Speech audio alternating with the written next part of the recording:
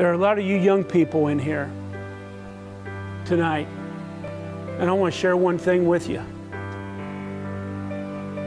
I'm doing what I'm doing today and tonight because of an impact of my high school football coach, Jerry Dolly. And I carried him to his grave. But I don't know if I ever took the time to tell him what he meant in my life. You young people, take time. Think about who's helped you become who you are today. Take time to give them a call. If it be mom, if it be dad, if it be your high school coach, a grandparent, or send them a letter.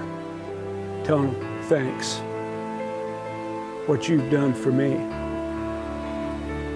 You know, as a coach and as a teacher with you young people, we're not trying to just teach you science and math and history and how to play the game of football. They're trying to in some way make a difference in your life.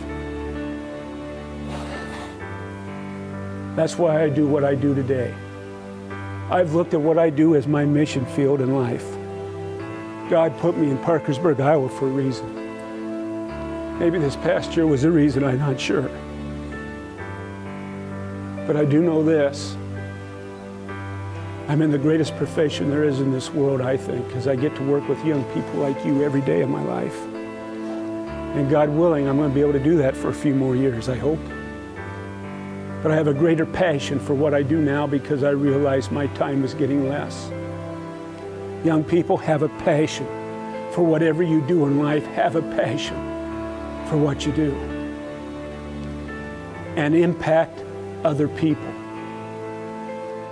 I heard Lou Holtz talk out at Notre Dame, and he closed that day with 3 questions. And I'm going to close with those same 3 questions tonight. He said 3 questions to ask of yourself. Number 1, do you care about other people? Number 2, can people trust you? And number 3, are you committed to excellence in every phase of your life? From your relationship to God to what you're going to do as a profession.